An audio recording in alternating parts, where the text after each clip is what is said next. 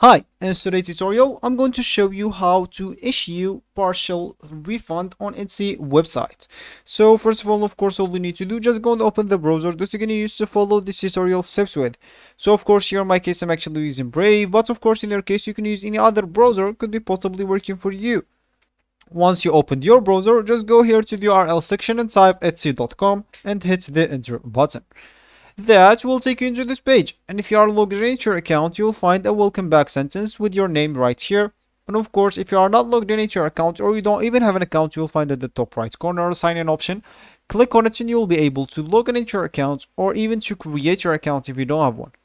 Of course, you'll be able to do both options even with your Google account, Facebook account, or even an Apple account if you don't want to go through all the boring steps of creating or logging into your account. Once you did one of the options, of the two options, you'll find yourself here with this homepage with the welcome back sentence. And as we said on the beginning of the video, if you would like to issue the partial refund for an order, simply would like to go to the shop manager by clicking at the shop icon at the top right corner.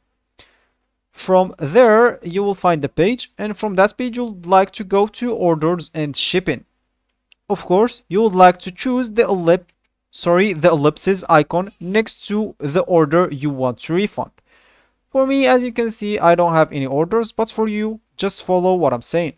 Of course, once you choose it, you would like to choose issue a refund, then select a reason for issuing a refund and add an optional message to the buyer.